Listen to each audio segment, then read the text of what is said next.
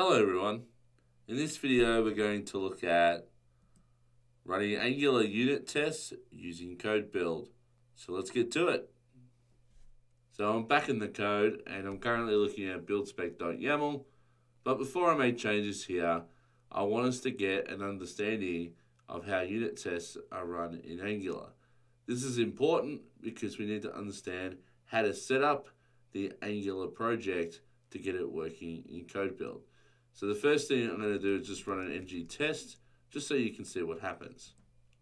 So what you will see is you'll see a new browser window open up, and you'll see something called Karma being ran, and you can see the version of Chrome that I'm using. And for each test, you can actually click on it and see what the output is for each test. So if I come down to feature 1 and go should create, they're going to show the result of feature 1.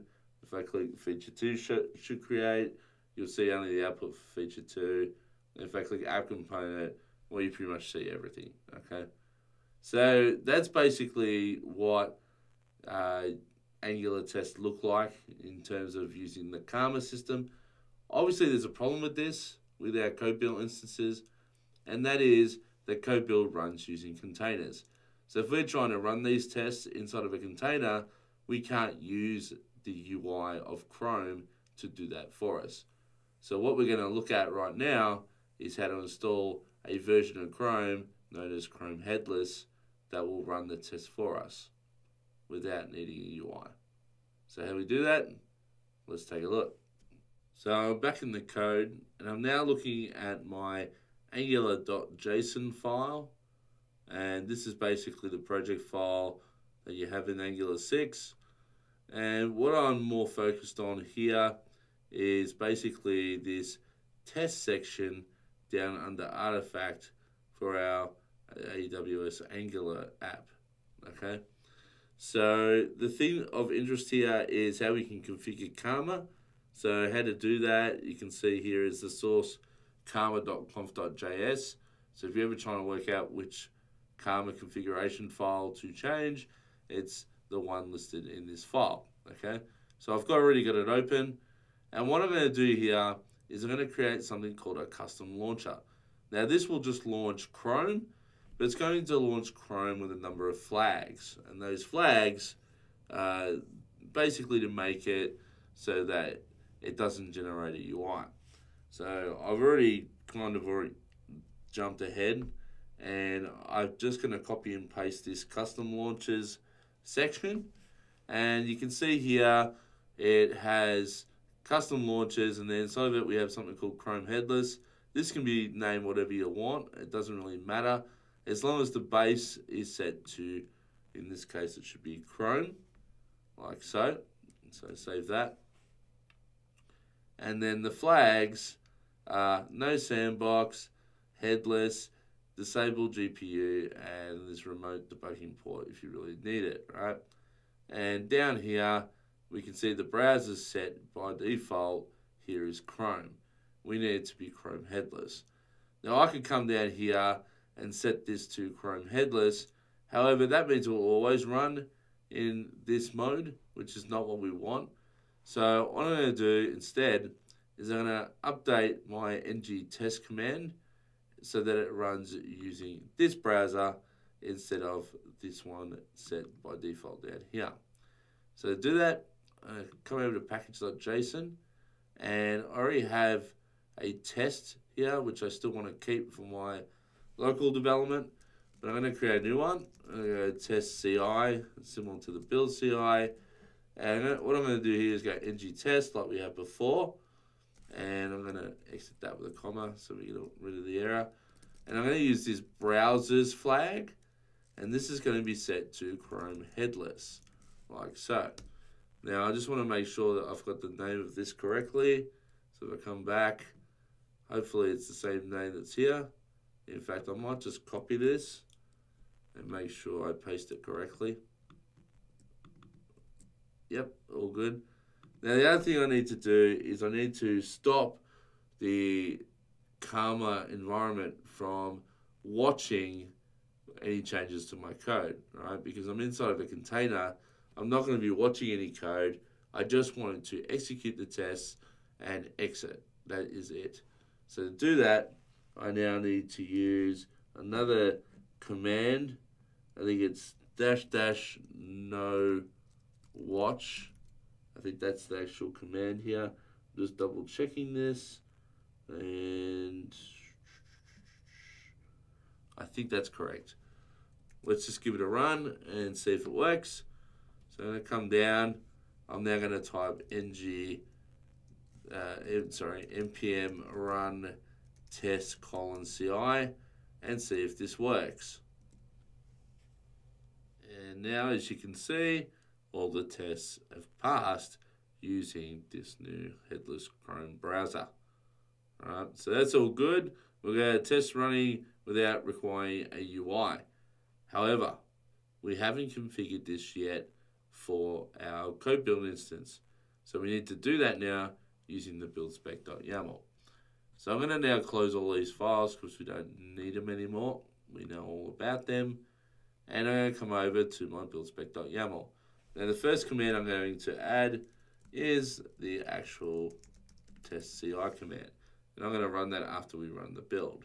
Right? However, the other thing we need to do is we need to get basically Google Chrome into this container, and basically we need to install that. So I'm going to come up now and I'm going to create a install phase, right, like so. I'm going to go commands, and then I'm going to just paste in a whole bunch of stuff here.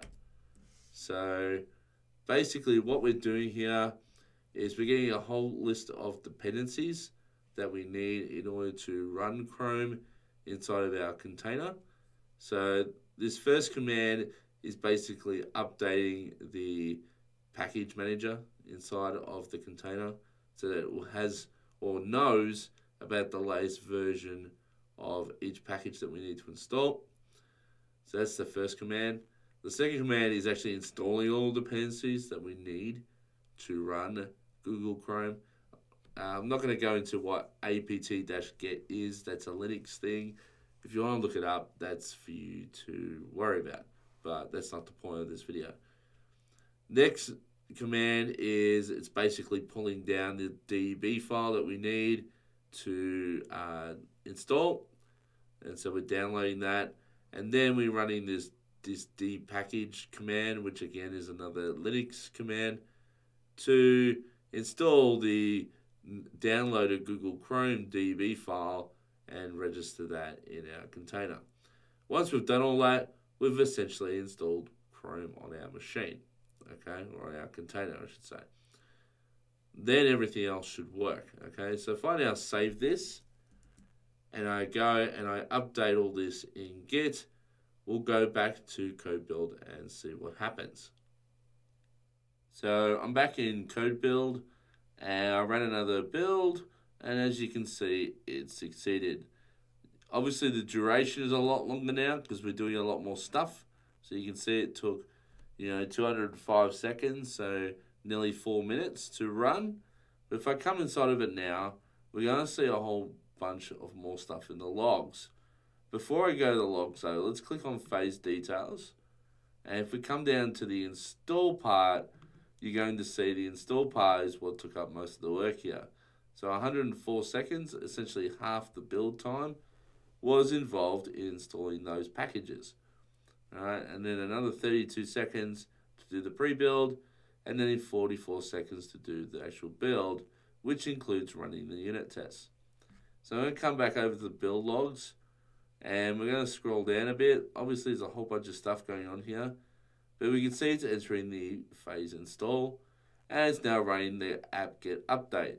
So the output of that command is directly underneath this. So this is all a bunch of stuff where it's trying to get new packages, right? So when we see the get here, we're actually getting it. So it's actually downloading it and updating it. You can see the file sizes on some of these things. So it might take a bit of time to download. So that can add to your load time.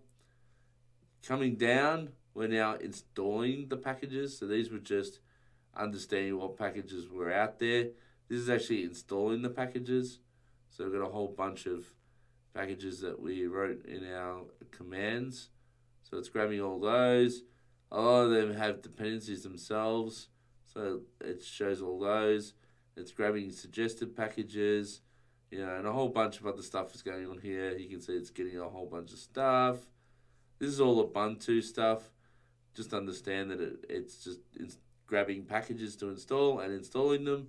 And this goes on for a while. So if I keep scrolling down, keep on going. You can see there's a lot of stuff going on here when we install. But we need it in order to have Chrome. So now we're installing Chrome here. We're running the package on Google Chrome. And that sets up Google Chrome. And then basically, once we've done all that, we have the install phase completed and it's working. Then we enter the pre-build phase. This is where it's running the npm install. So that's when it's doing the npm, getting all the packages. We know about all this stuff already. Coming down, we got the build. So the first command is to actually do the build. So you can see the output of the build. We'll see that before. Then we've got the test command that we just wrote. And you can see the output of that.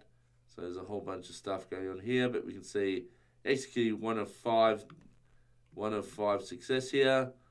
Down to 5 of 5. And then basically that completes. Then post build and so on and so forth. Where it's grabbing the artifacts and uploading the artifacts. So that's pretty much everything we need to do in order to run unit tests in our code build. So we've successfully done that now.